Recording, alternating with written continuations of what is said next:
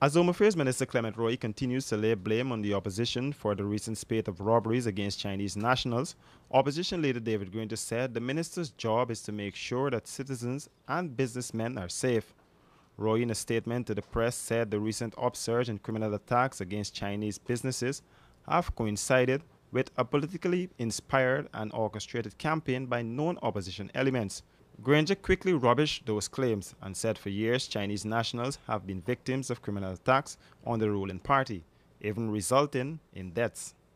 It is Mr. Rohee's job to make sure that citizens of Guyana and businessmen who come from other countries are safe, and he's failed to do that.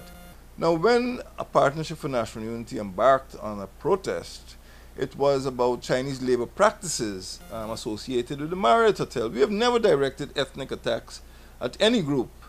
Granger said his party is against any ethnic attacks on Chinese nationals. He said his party's recent involvement in the Marriott Hotel protest was confined to the Marriott site.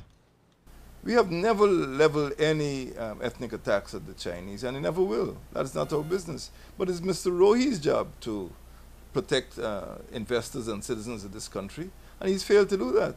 He cannot blame the APNU for his own failures. The Ministry of Home Affairs has noted over the past months a pattern of incidents where Chinese businesses were being targeted by criminal elements. However, in the majority of those cases, the Chinese nationals suffered physical injuries as a result of these criminal attacks.